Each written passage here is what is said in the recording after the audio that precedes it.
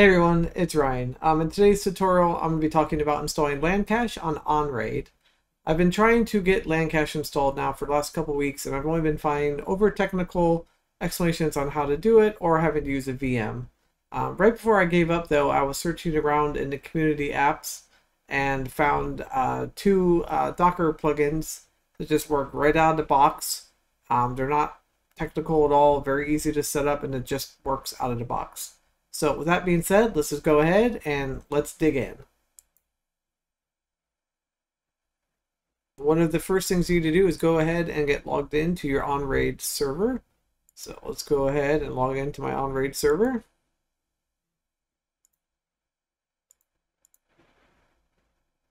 Once you're logged in, go ahead and go to Shares.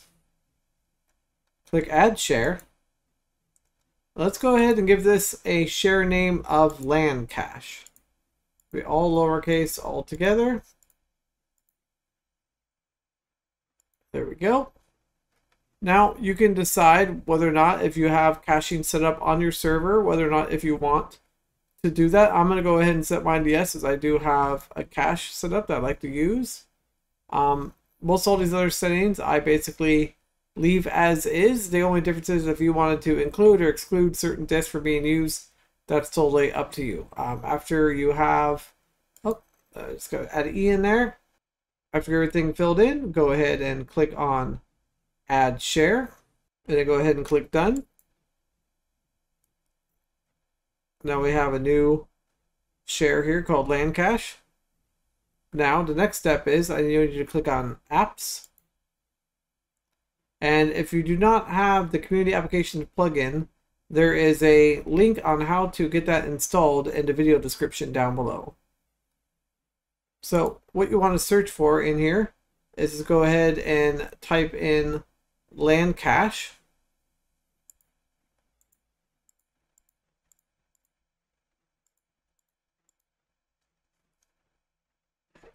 And you can see there are two different there's a LanCache and a LanCache bundle. We want to install this LanCache here. So go ahead and click on it, and then click install. Now from here, you can rename it if you want to rename it. Network type should be on bridge. And then here you need to set this to a fixed IP address. I recommend you do this. It's optional, but for the ease of the tutorial, I suggest you do this, and make sure it's something that's an IP address that is not being used. So for me, I'm going to use 192.168.1.15. You can change these ports if you need to, or if it's interfering with another container. That's totally up to you.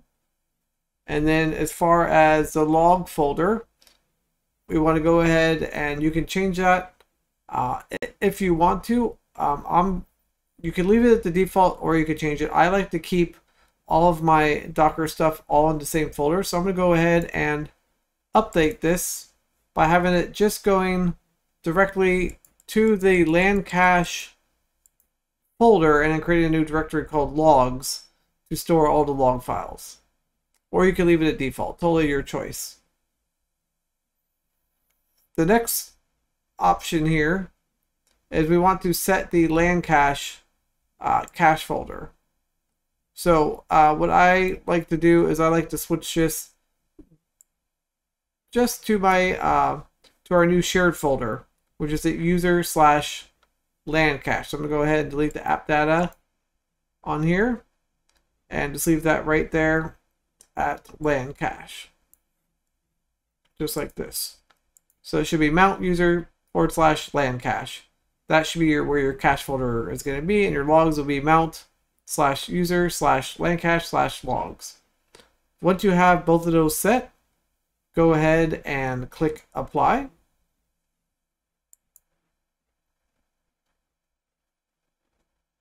It's going to go ahead and create the container.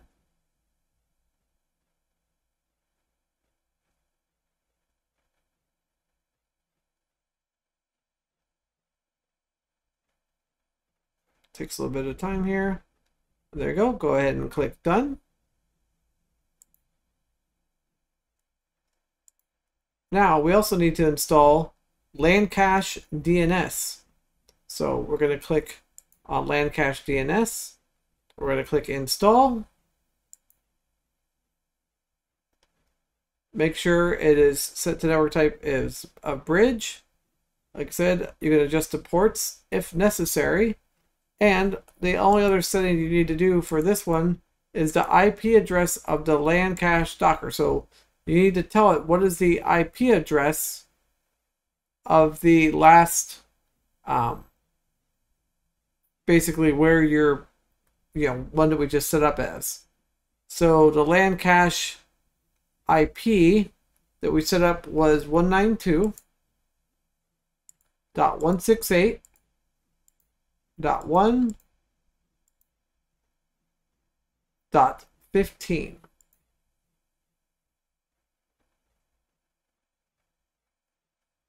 Okay, that's our LanCache IP. Make sure, I forgot to change network type to a custom bridge instead of just bridge, because I would like to change it to a specific IP address. And I'm going to go ahead and give this an IP address of 192.168.1.14.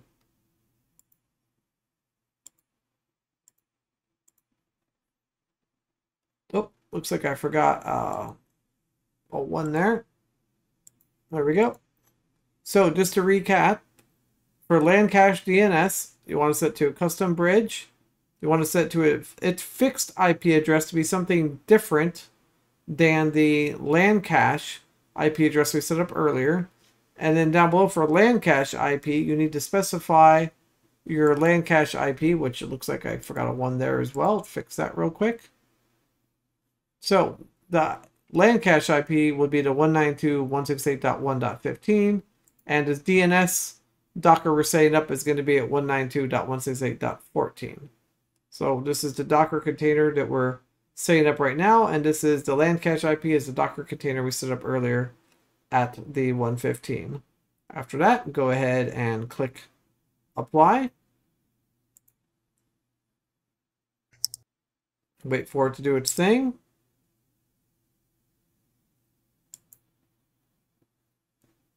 Go ahead and close.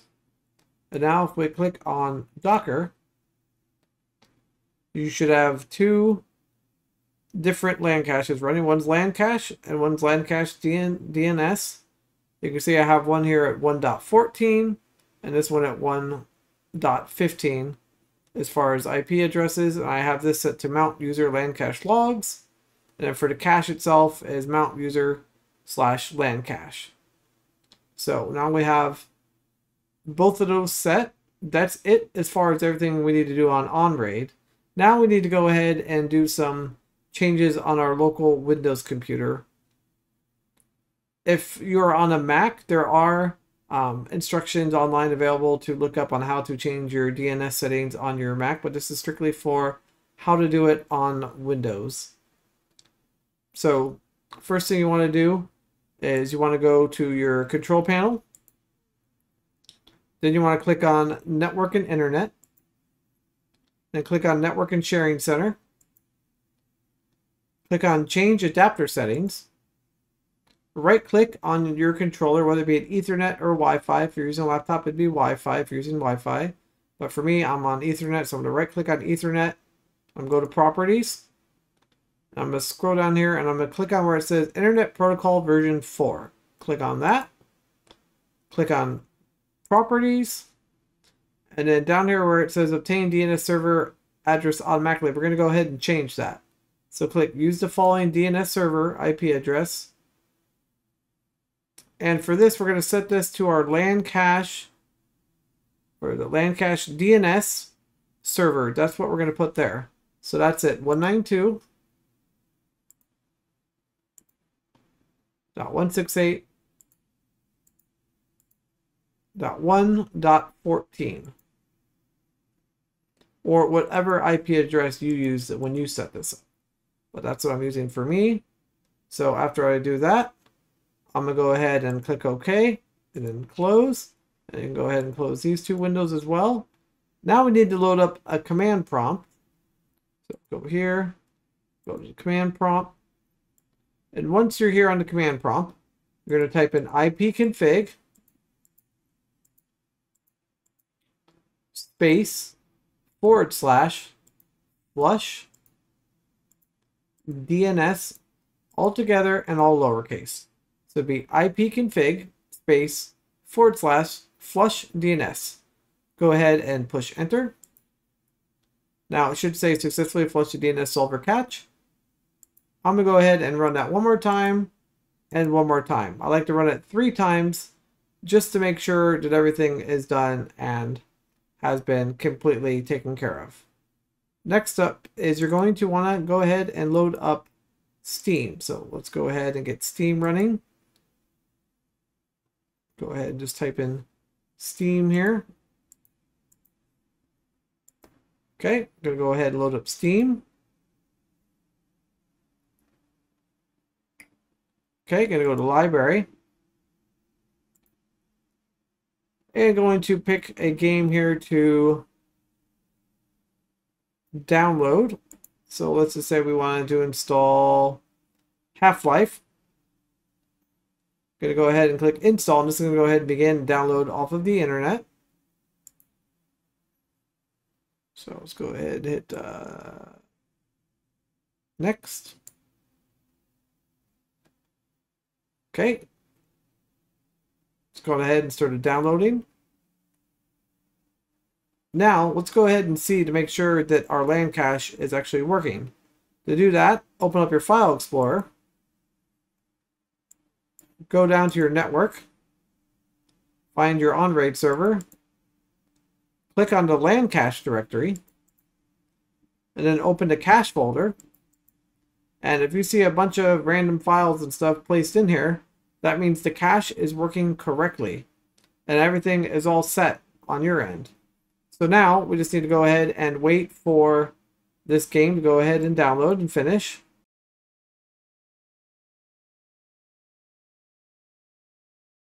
Alright, so it looks like we got that game installed. Now we're going to go back to our library home here. And we're going to find Half-Life 2. Now, what we're going to do is we're going to uninstall. Yes. Okay, the game has been completely uninstalled. So now this time, when we click install, we will be downloading the game directly from our Unraid server instead of from the internet. Go ahead and click install again. Go ahead and click next.